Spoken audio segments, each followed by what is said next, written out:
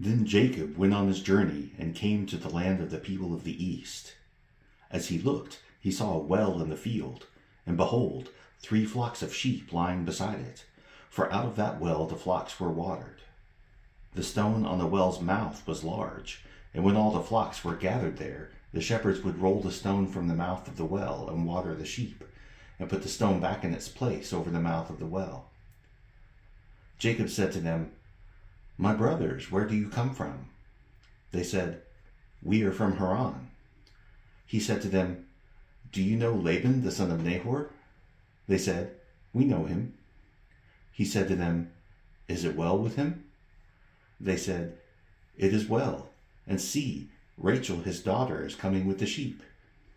He said, "Behold, it is still high day. It is not time for the livestock to be gathered together.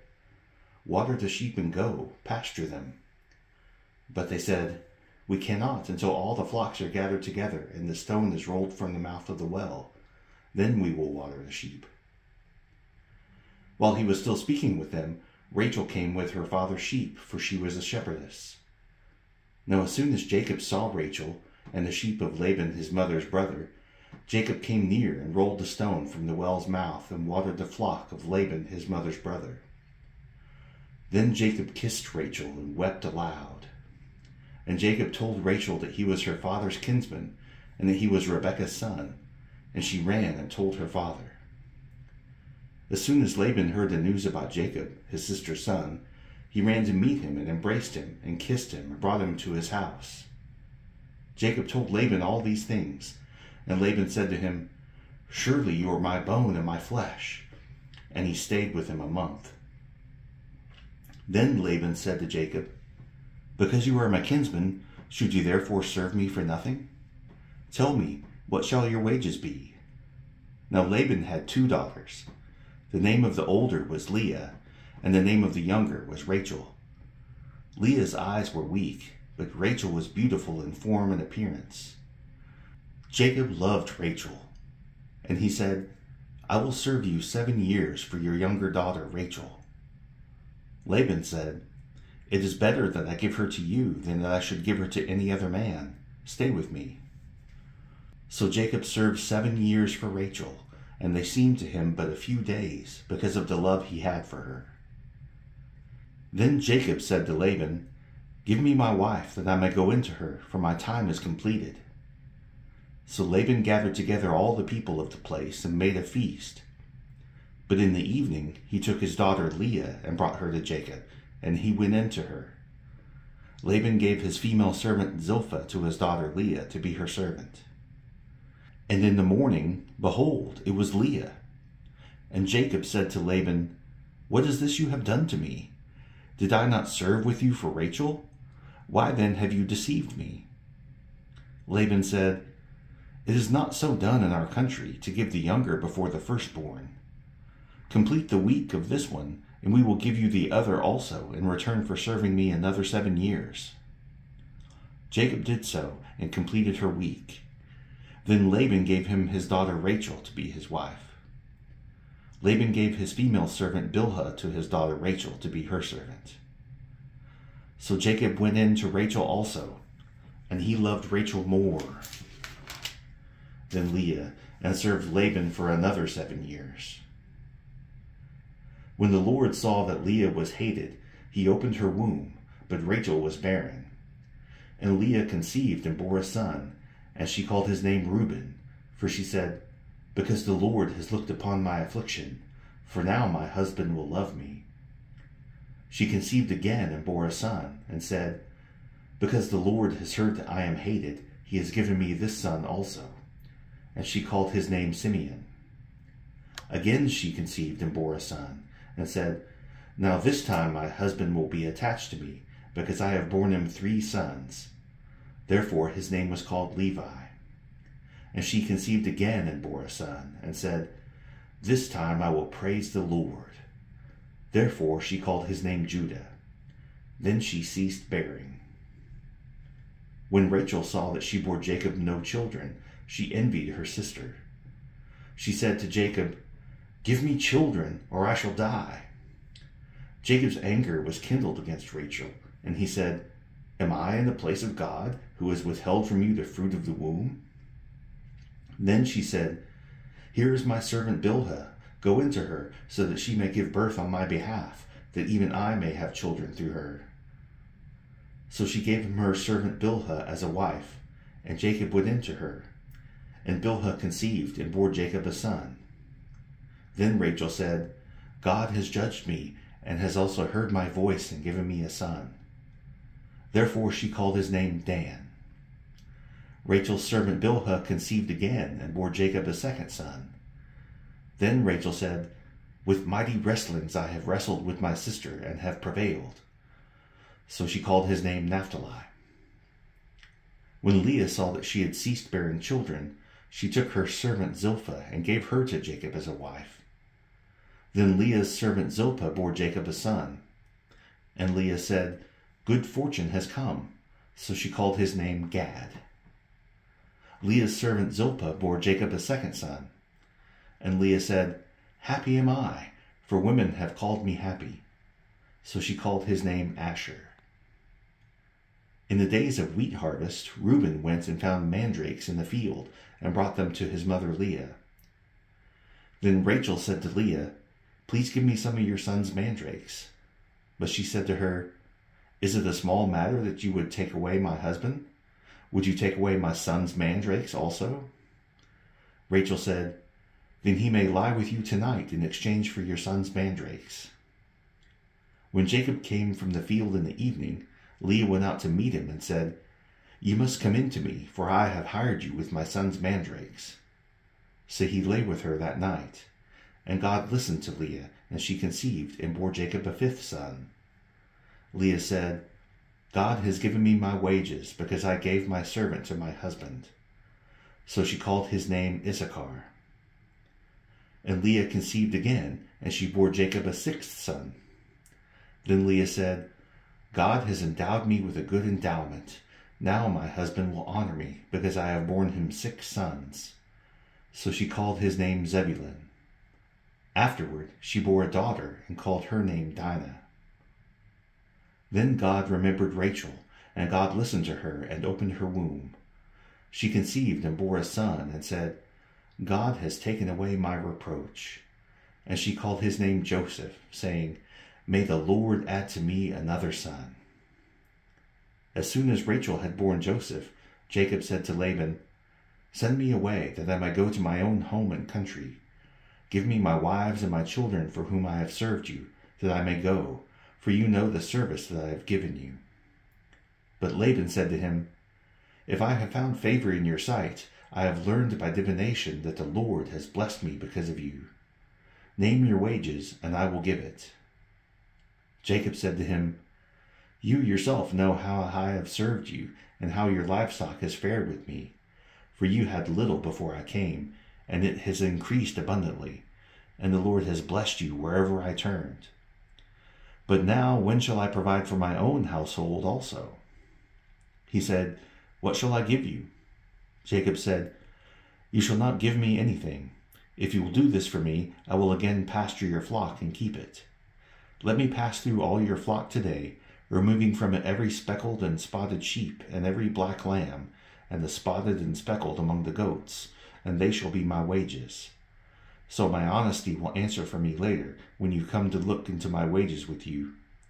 Every one that is not speckled and spotted among the goats, and black among the lambs, if found with me, shall be counted stolen."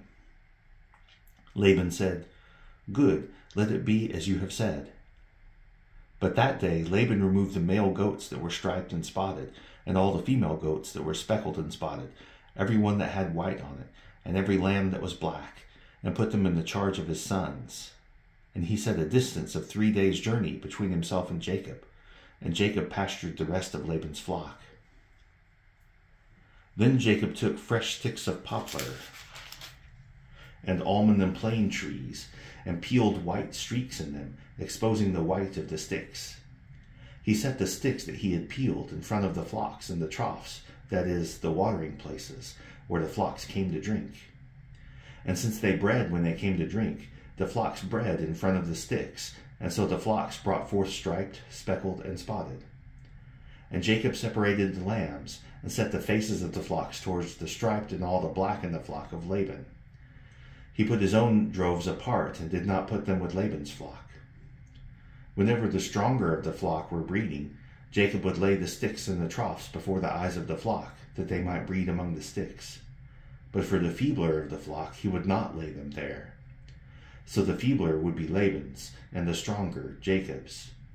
Thus the man increased greatly, and had large flocks, female servants and male servants, and camels and donkeys. Now Jacob heard that the sons of Laban were saying, Jacob has taken all that was our father's, and from what was our father's he has gained all this wealth. And Jacob saw that Laban did not regard him with favor as before. Then the Lord said to Jacob, Return to the land of your fathers and to your kindred, and I will be with you. So Jacob sent and called Rachel and Leah into the field where his flock was, and said to them, I see that your father does not regard me with favor as he did before, but the God of my father has been with me. You know that I have served your father with all my strength, yet your father has cheated me and changed my wages 10 times. But God did not permit him to harm me. If he said, The spotted shall be your wages, then all the flock bore spotted. And if he said, The striped shall be your wages, then all the flock bore striped. Thus God has taken away the livestock of your father and given them to me. In the breeding season of the flock I lifted up my eyes and saw in a dream that the goats that mated with the flock were striped, spotted, and mottled. Then the angel of God said to me in the dream, Jacob. And I said, Here I am. And he said, Lift up your eyes and see. All the goats that mate with the flock are striped, spotted, and mottled, for I have seen all that Laban is doing to you. I am the God of Bethel, where you anointed a pillar and made a vow to me. Now arise, go out from this land, and return to the land of your kindred. Then Rachel and Leah answered and said to him, Is there any portion or inheritance left to us in our father's house? Are we not regarded by him as foreigners? For he has sold us, and he has indeed devoured our money.